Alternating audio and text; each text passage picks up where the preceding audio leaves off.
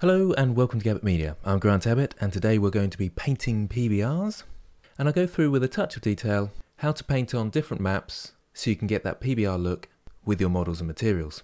This isn't a beginner's tutorial, so I won't be going over PBR materials. If you need to know what they are, then check out the links in the description. Also take a look at my painting playlist if you want to know more about that, and I'll be adding this one to the playlist. If you like what you see here, I've got a full character course, so all that I've done to get to this point you can find out more in that course. Again, links in the description. So I've been working on this character here, and I'm in the texture painting workspace, and I'm working on the boots at the moment, which you can see down here, these sort of grey, rough boots. I always like to set up my texture painting workspace with the shader editor up the top corner here as well, so I can see which textures I'm painting on. And you can see the corresponding texture down here as it's being painted. So the boot is separate objects, but it does share the same material, which is this boot material up the top here, which we can see. Now these boots are low poly. If I go into edit mode, you can see the poly count there, and you could argue this is a bit too low, but I'm expecting the character to be seen from about this distance, so that's absolutely fine. So I'm out of edit mode and I've selected this leather strap up here, which I'm going to work on, and I'll go into texture paint mode. What I'm aiming for is something similar to this strap across here. I've still got this strap and this strap to do, and a bit of work on the buckles. But you can see with this leather strap going around the middle of the boot here that some parts are shiny, some parts are rough, and we've got this sort of painted texture that's highlighting those rough bits as if they're worn. And this whole boot, and the character for that matter, has been baked from a high poly mesh. So I'll open up my shader editor over here, and you can see we've got a normal map here. I'll Control Shift left click so we can see the effects of that texture. You have to have the node wrangler installed for that to work. And you can see the normal maps there. Then we've got the roughness map, and you can see that there. The dark spots are glossy and the white spots are rough. I've got a metallic map, and you can see that the buckles are metallic and the rest is leather, so dielectric and non-metallic and therefore black. And then up the top here I've got a cavity, which again you can bake out in a similar way you bake out the normal map using the pointiness node. And you can get all this detail from my baking playlist to find out how to go from high poly to low poly. Lastly, we've got the boots colour. And you can see the boots colour there. It looks very flat, of course. When you combine them all, we get this. So I'm hoping that was just a catch-up for most people on PBR materials. Incidentally, if you want to see how I made this model, there is a playlist of the live stream where I make this live. It is quite long because I'm chatting to people at the same time and answering questions, but you can check it out. Now let's talk about actually painting on them. For each of these different maps, with the exception of the normal map, you have the ability to paint on them. So the metallic was nice and easy. I could just fill in the white colour for the buckles and they were classed as metal. The roughness map is a bit more complicated, and you have to think about where the rough parts are and where the shiny parts are and paint them accordingly in black and white. And the boots colour is fairly obvious. I'll start with the boots colour, but I'll keep it on the principled BSDF for now so we can see the full impact of our painting. So Control Shift left click on the principled BSDF, and again I'm painting the strap at the top here. Now before you start painting, it's important to select the right texture, so boots colour in this case. And it should appear down the bottom in your image editor, which we can see here.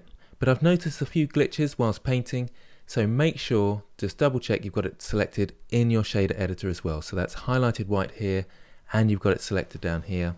You should therefore be able to see it in here, and you shouldn't have any problems from that point. So the initial thing that I need to do is make sure the colours match up. So this one's a little bit darker than this one. I've already saved it to my colour palette and it's just there, so I'll select that, but I'm in the paintbrush at the moment, so I need to go to the fill brush for this, choose that colour, make sure I'm on mix at 100% and just fill that in, so we've got the same colour matching up now. Go back to my draw brush, and the next thing I like to do with a low strength on this one, so about 0.3 I've got, is just offer some colour variation by mixing the colours and just going around and adding a bit in. Just gently brushing across the object as if there's discoloration within the leather. And that would be fine. Now I'm going to add a bit of detail now with the rough outer parts that have been worn away of the strap. And for this I use a noise brush. So I actually have a new brush. So I click on the new brush icon here and call this noise brush. I'll call it noise brush 2 as I've got 2 at the moment. And I'll scroll down and I'm going to choose a texture mask here. Not a texture, but a texture mask. That's like your brush head. So I'll click new on that and go across to the texture properties and find that texture I just created. So brush mask texture too. I'll change this to the noise, and that's all you need to change in here. Now when I go back to my active tool and workspace settings, scroll down to that brush mask, you can see there's a texture mask now there. I don't like to keep this on tiled, I like to keep it random. And now I can find the color I want, which is roughly this one here, and start painting that in. Now I've got a low strength at the moment, so I'll up that just slightly. And you can see that's working to add that sort of roughness around the bottom of the strap. I'll do the same for the top. I'll go into isolation mode for this with / on my numpad, just to make it a little bit easier, and Alt left click to zoom in on that area. I'm quite zoomed in, so I can be relatively rough here, around these straps as well, as if the leather's worn away. Make my brush a little bit bigger and just offer some of those around the place, brushing quite lightly. / on my numpad again, come out of isolation mode, and we're certainly getting there with this texture.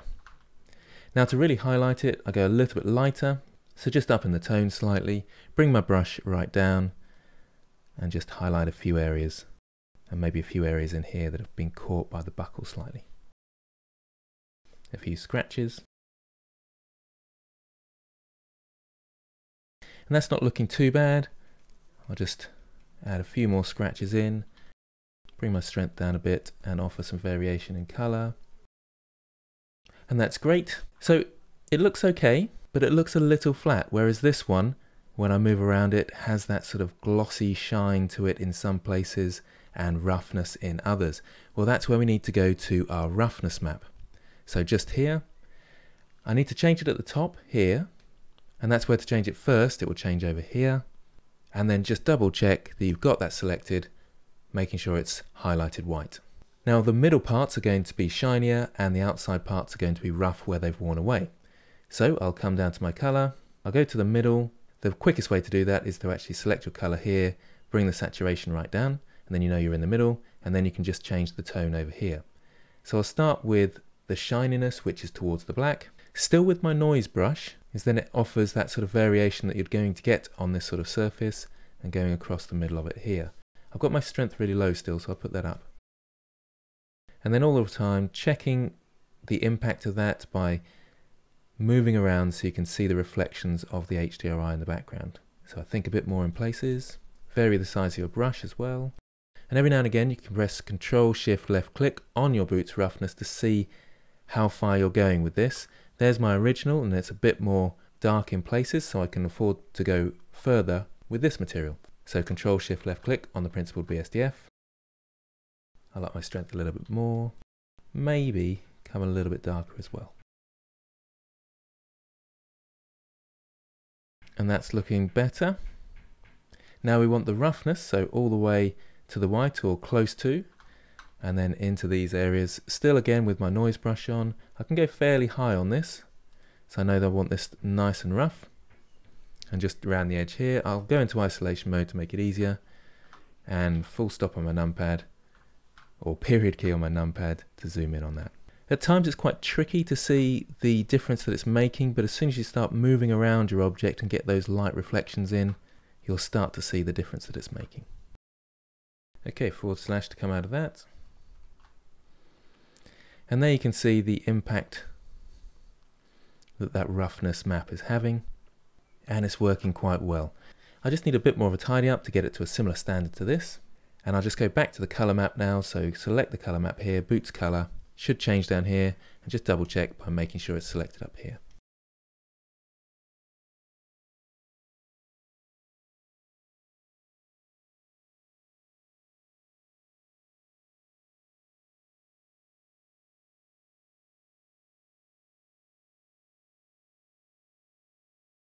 And there we go, another leather strap for my boot. So hopefully this has helped you and that you've learned something. Let me know in the comments whether you want to see more of these more advanced tutorials, and let me know how you're getting on. Thanks for watching, and I'll see you next time.